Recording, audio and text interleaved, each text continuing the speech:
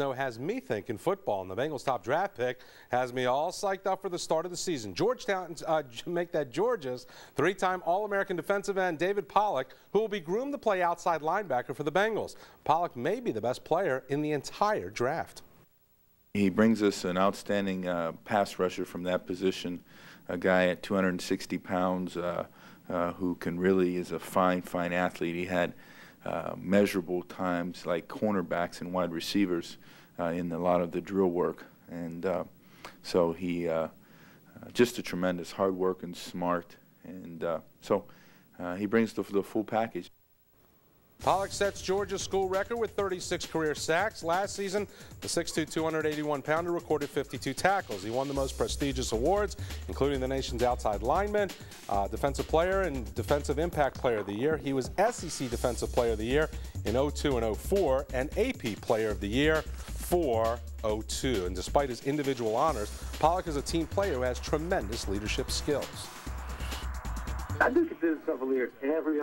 I've been a leader really in growing up in all two sports. Just I think guys that bust their butt, practice hard, and put themselves in the right positions at the right time, and don't do things that make them, things out of the ordinary. Go out and get in trouble and stuff like that. I think you naturally, as you develop and become a good player, you naturally take on leadership roles, and that's something that I've always loved doing. Pollock's teammate at Georgia, inside linebacker Odell Thurman, winds up as the Bengals' second-round pick, and they could be playing next to each other.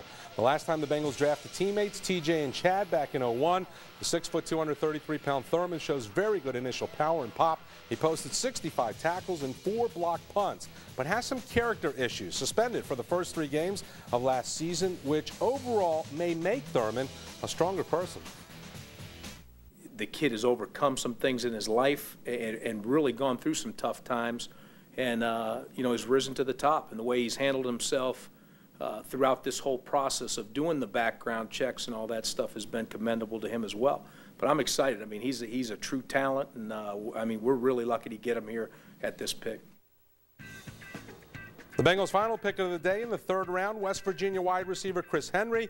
Last season, he had 611 yards, 12 touchdowns. The 6'4", 197-pound Henry has excellent size, and along with Chad and TJ, can stretch the defenses. But he only played 2 seasons. Twice was suspended last year, and he's leaving school a year early. But he was Big East Rookie of the Year 2 years ago. But I would never argue with Marvin's gamble. Tomorrow, the Bengals will have 4 more picks as the NFL draft resumes at 11 o'clock. We'll have all the Bengals choices for you tomorrow night at 6:30. Now, some local players picked. Ohio State kicker Mike Nugent heads to the Jets in the 2nd round, 47th overall. The 2nd OSU draftee, safety Dustin Fox, goes to the Vikings, 80th overall. The Colts grab UK and Vincent Sweet Pea Burns in the 3rd round. And finally, in the last hour, Maurice Clarett gets the call from the Denver Broncos as he ends the 3rd round, number 101.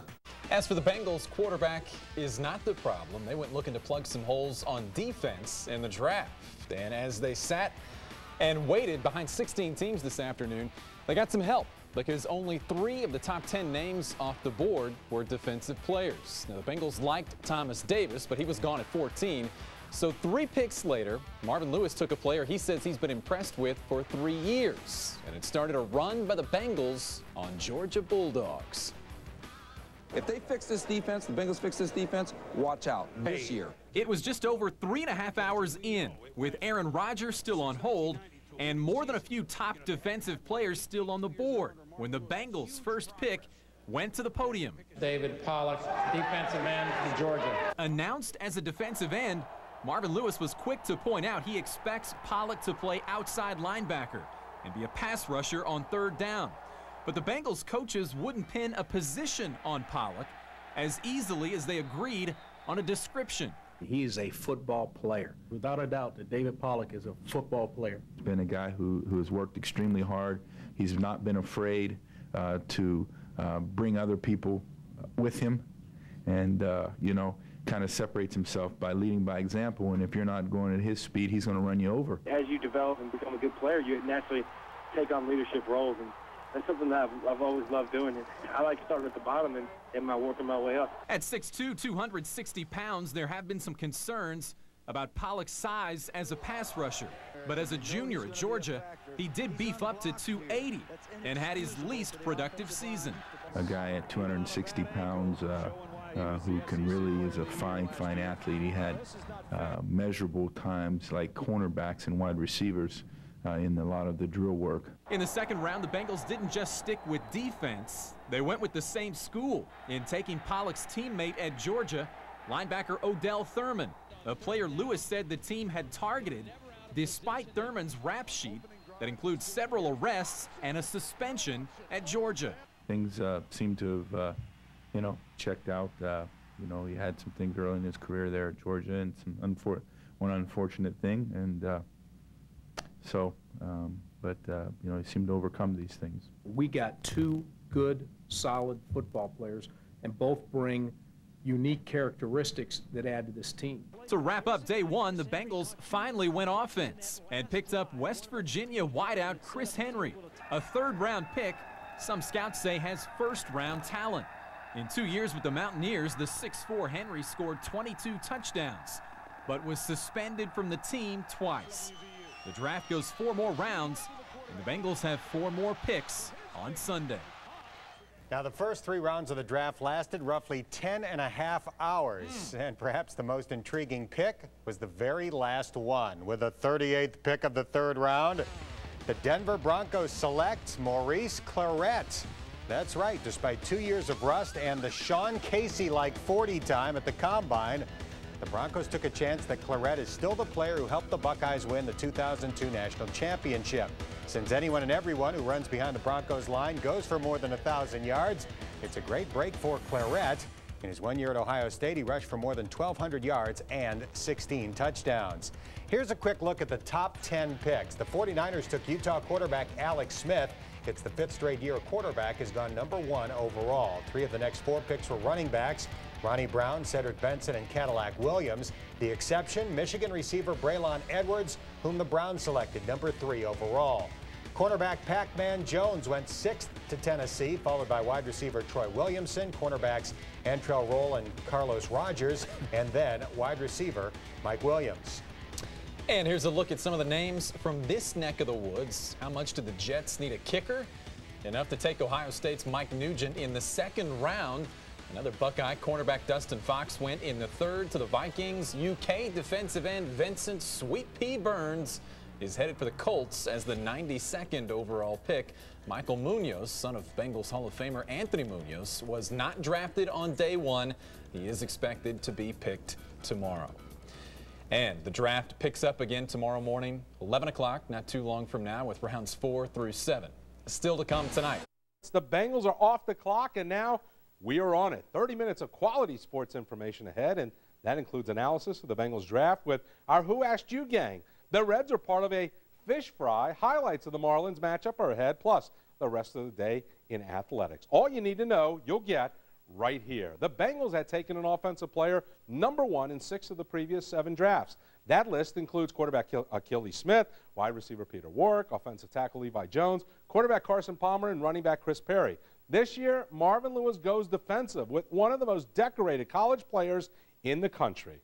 David Pollock played 3 different positions at Georgia before earning All-America honors last season. He twice won the Ted Hendricks Award as the nation's top defensive end. He also won the Lombardi Award as the best lineman and set a Bulldogs record with 35 career sacks. Yet Pollock will play linebacker with the Bengals. The level of competition in the SEC, the fact that it was a pro-style defensive approach, adds to the package that he brings to this level in making it an easier transition. You know, the thing that we look for is football players. And there's without a doubt that David Pollock is a football player. And, you know, he just makes plays. And he has fun playing the game. And you got to love his energy. You got to love his passion. The scouting report says Pollock is a bit of an overachiever. He's a smart player with natural instincts who always seems to be around the ball. The same can be said for most good linebackers. The voice of the Bengals, Brad Johansson's a smart guy as well, and he goes one-on-one with the Bengals' top pick. Everybody is talking about you moving from one position to another. It's kind of been your whole career in moving from one position to another, so it really doesn't make a whole lot of difference to you, does it? No, sir. It doesn't matter to me, regardless. Football is football. and I've played a lot of positions. I've played every position in the book since I was 6 years old. I've played somewhere along the line. I've played every position, and football is football. It's fun. What's your strength? I think I know how to play football. I know the game. I have pretty good instincts, tenacity. I'm always, I'm always persistent. Motor's going all the time. Yes, sir. I try to. Quick. I got plenty of weaknesses too. I mean, stuff I got to get better. I got to get better with my pad level, my hands, and a lot of things. So, as you come into this and you see this team, what do you contribute right off the bat? Well, I don't know enough about it. I'm coming in. I'm the rookie. I'm the new guy. So, I just got to come in and listen to my coaches and try to fit in where I fit in, and wherever that's at, then I'm gonna give it everything I got wherever I'm at. There's really no place that you don't feel like you can fit in, is there? No, my mom always says, everybody says, I never met a stranger. I like people. I like talking to people. I enjoy people a lot. So, I mean, this stuff is fun stuff. I mean, you don't get to do this stuff every day. You only get drafted once. You only get to go to this situation once. So why not live it up, soak it up? Cincinnati fans have been great so far, too. I was in the bar last night, or not the bar, a restaurant, and there's probably, 25 people that came up and, we're glad to have you here. Welcome to Cincinnati. There are people kind of hungry for a winner here. Yeah, well, that's pretty cool. It was really cool last night. Personal goals, what are they? Well, I've never been one to be, bashful about what I want to do. I want to come in and I want to get Rookie of the Year. I mean, that's something that I want to come in. I want to start. I want to play. I mean, I'm a competitive person, and I'm gonna come in and bust my hump, and wherever I fit in, I'm gonna fit in. But I want to come in and play. Thanks, Brad. Middle linebacker Nate Webster tore a tendon in his knee last year. His recovery has been a bit slow. Outside linebacker Kevin Hardy will turn 32 this summer. With their futures in doubt, the Bengals drafted what could be eventual replacements. For the first time in franchise history, the team's top 2 draft picks come from the same school, Pollock and his Georgia teammate Odell Thurman.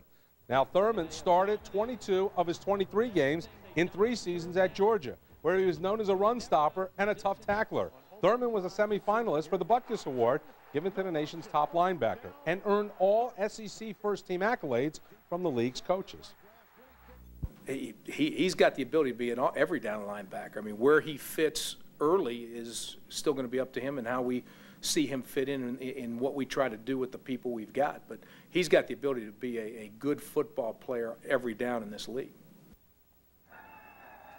And in the 3rd round, the Bengals get help for Chad Johnson, 6'4" wide receiver Chris Henry from West Virginia. Size and speed make this guy dangerous. He runs a 4.53 40-yard dash. The guy's a playmaker with 22 touchdowns in 25 games. Interestingly enough, the Bengals were the only team to bring him in for a visit. The knock on Henry is that he needs to mature, but those were the same words which haunted Corey Dillon. Remember, and we know he can play the game. Now, the Bengals go defensive and pick college teammates in the first 2 rounds yesterday. Today, in the 4th and 5th rounds, they switch to the offensive side of the ball and again draft 2 players from the same school in Michigan. With their 4th round pick, the Bengals take center Eric Guychek out of Central Michigan. Despite tipping the scales over 300 pounds, Guychek is considered an athletic and mobile in addition to high intelligence. He's an excellent run blocker, but needs to work on pass protection. Guychek started 37 games for the Chippewas. And how about a teammate from the same offensive line? In the 5th round and number 153, the Bengals draft tackle Adam Keefe, 6'7", 337 pounds. Keefe is considered an outstanding drive blocker who helped pave the way for the Chippewas' running game. Central Michigan featured a 1,000-yard rusher in each of his 4 seasons as a starter.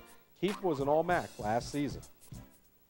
In the 6th round, the Bengals pluck a big, physical wide receiver, Tab Perry from UCLA. He's 6'2", with excellent hand-eye coordination and strength to power through the jam at the line of scrimmage.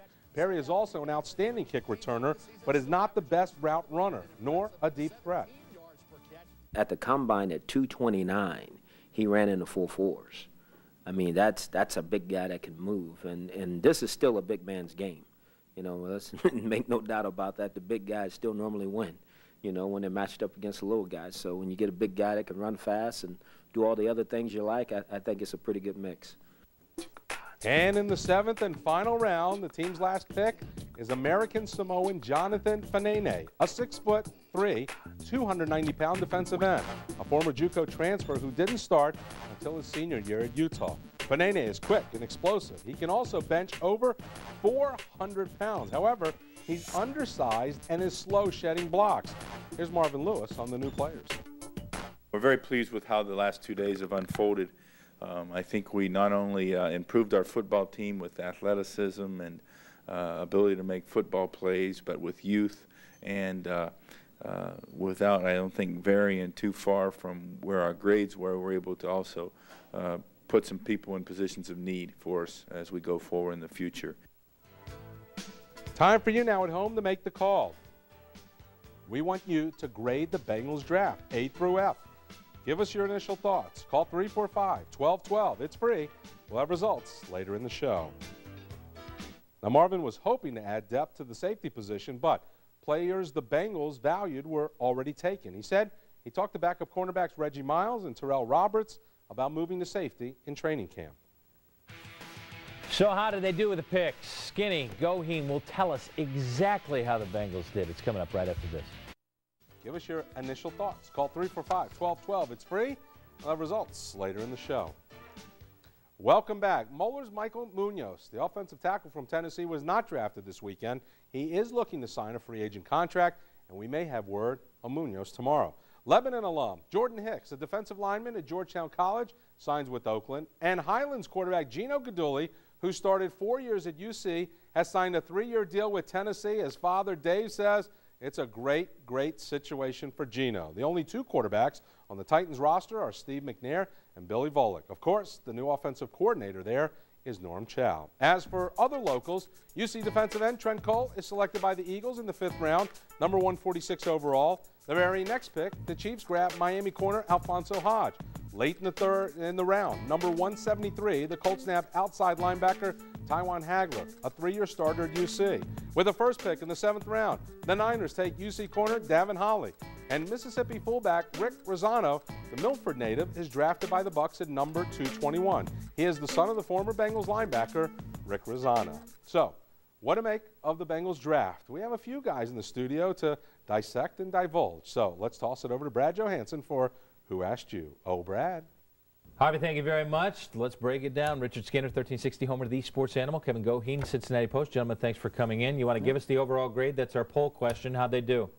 I'm going to go B-. You know, and obviously safety would have been nice, and who knows what would have happened if Thomas Davis would have been on the board in all likelihood. Would you have picked him first?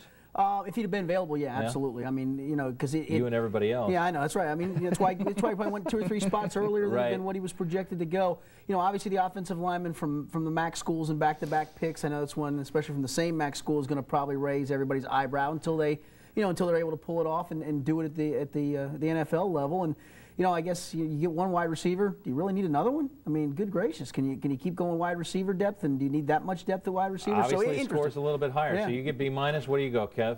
Incomplete until they get out on the field. You have to give a grade now. I'm old school. Come on, cop out, man. I give them a B. I like what they've done. What they've done is given themselves a lot of versatility.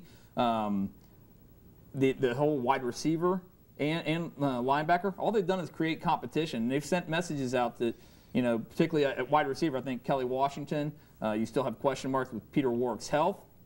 They have set themselves up for success later on, be it this year, next year. And all they've done is just made sure that they're not going to take steps backwards. I'll tell you what, after talking to David Pollock, this is a too-good-to-be-true kid. He is, in every sense, the kind of guy that you want not only on your football team, in your family. This is a class act and an unbelievable pick at 17. Yeah, and you know, getting a chance in covering Kentucky as I did for the Post, I got a chance to see him play in person a couple of different times, and you know, he's a great athlete. You know, there's a guy that they used in fullback situations on the goal line for Georgia. You know, a lot of people projected the fact that he might be able to play if you really pushed it inside linebacker at the NFL level. Sure. And truth be told, if he put his hand down and had to play end, defensive tackle or defensive yeah, I think end. he could play any of those positions, and that's a great versatile guy to have. This is a kid who's run from 240 to 290 and back again. He's at 275 now and says, I'll come back at 250. He told us today he plans on being back at 250. Wow. So, again, that's all the versatility. Heard stories about him at practices at Georgia where they had to keep him off of the special teams practices. I mean, he'd be in on kick blocks, and he's you know, extending full extension out to block kicks in practice. Right. This is a 3-time, you know, 3-year starter, All-American. Yeah. And he's Billboard going face. This is the guy. Yeah. This is the guy. Odell Thurman. Let's go with the number 2 pick, because you go with another Georgia guy. You're okay with it, but obviously there are some people who say there may be some issues with him. Well, yeah, the off-the-field issues, I guess, whatever those might be. But, you know, and it's interesting, you know, we were talking about this on the radio this morning. If this had been pre-Marvin drafts, and this had been the Bengals taking 2 guys from the same school, and the same thing, 2 guys from Central Michigan, how many jokes would we be making today that, oh, they just saved money and decided when they were looking at one guy, you might as well look at another, and they take those guys. They saved money in the end. But as Kevin you said, knew going into this they loved the Georgia defense. Oh, well, and they should have. It was a great defense. It's a great football team, not just for a year. We're talking about a 3 or 4 year run here where they've had very good football teams, especially on the defensive side. Let me ask you real quick. This kind of throws things into a little bit of a mix in the linebacking corps. We pretty much know Nate Webster is going to be a struggle this year to even play. Very much so. But then you've got a Kevin Hardy question, and then you've got, if these guys are that good, how do you get everybody on the field? If Landon Johnson needs to play, if Brian Simmons needs to play, if Odell Thurman needs to play, and if David Pollock needs to play? I think what you're going to do is eventually what they want to do is be able to show multiple fronts. Sometimes they're not necessarily going to be just a 4-3 team. They'll show you the 3-4 look. They'll put Pollock down on the ground and let him be an end rusher. They'll let him put his hand down and go there. They will find the way to get these guys on there. Marvin loves to talk about how I don't have a middle linebacker. I don't have a weak side. You know what? We have linebackers. That's old school too. Yeah. Well, let's go to your wide receiver question. And Chris Henry out of West Virginia is a guy that's a character question, a guy who got thrown out of a game for throwing the middle finger in a game and then didn't play his last game of the season. They say they sat down with him. They're satisfied with everything. Well, with this coaching staff again, is that okay? Well, that's the thing. I mean, this coaching staff gets the benefit of the doubt where that's concerned. If this had been a previous regime, we all would be saying, gosh, you're taking a guy with character flaws and you're going to make us try to believe that this isn't going to be a problem. But in watching him play, he didn't really have a great quarterback throw to him. In fact, the quarterback, Rasheed Marshall, was taken today as a wide receiver. He was not taken as a quarterback. So he made plays for him. I mean, I watched a bunch of their games, and they throw jump balls up to him in just, you know, Hail Mary situations, essentially, and he'd go up and get it. He's a heck of a playmaker. Throw this out, and not just the coaching staff, but you have to give credit to the scouting staff. In the last couple of years, while they still have one of the smaller scouting staffs in the league, they have got great eyes who are there. When you have you add in a Bill Tobin, a Greg Seaman, Bruce Coslett. People may joke about how he did here as a coach and everything, but the guy knows talent. John Cooper the same way. So when they see these guys and they can go back and ask the questions, you sit back and say, okay, Tab Perry, we throw that other wide receiver in the 6th round. This is a guy who is a kick returner and can throw something into the mix as well. Well, I guess again that's where you're hoping that let's face it, last year sometimes on kickoff returns themselves they weren't as good as you'd like them to be, and hopefully he can provide some of that. And plus, if you're not going to bring Peter Warrick back, and let's just say Kelly Washington struggles. Well, again, maybe this kid somehow works his way into the mix. And you know what? In the end, maybe he doesn't. He's just there to push some people. Utah's defensive end, Jonathan Fanini, the 7th rounder. Let's go with the 4 and the 5. The guys that they get out of Central Michigan, a center and an offensive tackle. You want to insert a joke, don't you? I know you do. I mean, you want to insert a joke. That you go to Central Michigan, but this, I guess, is one of those scouting things where they believe these guys are the guys they need. Well, that's what you're hoping for, is that that you've got guys with some ability. Because we certainly don't know that much about. Well, and last I checked, what bowl did Central Michigan play in this year, and how good was their offense? Their offensive line must have paved the way for a lot of. But again, they could have gone for here we go back to benefit of the doubt. I mean, right now with the way what Marvin's done. When you look at this in past years, you'd have gone, 2 Central Michigan guys? Are you kidding me? But not now. I mean, unless they prove otherwise, there's nothing to joke about. They had to address the center position. I know they really liked Richie Incognito, but he went in the 3rd round yesterday. They addressed it here in the 4th round. They get very good value. Paul Alexander really likes this guy. This guy has played center his entire career. He's not a tackle moving over to play center. Well, let's hope Eric Gadchik is the guy, because Richie Braham's deal still isn't done at this point. No, it's not. And if they can bring him back, that's great, because you love to have a guy like Richie. Gentlemen, thanks very much. Let's hope it's even more than a B or a B minus. Harvey, we'll send it back to you. Asked, how would you grade the Bengals draft? In Marvin, you trust. 38% give him an A. Another 35% say you get a B. Thanks if you're one of the more than 600 callers who phoned us here tonight.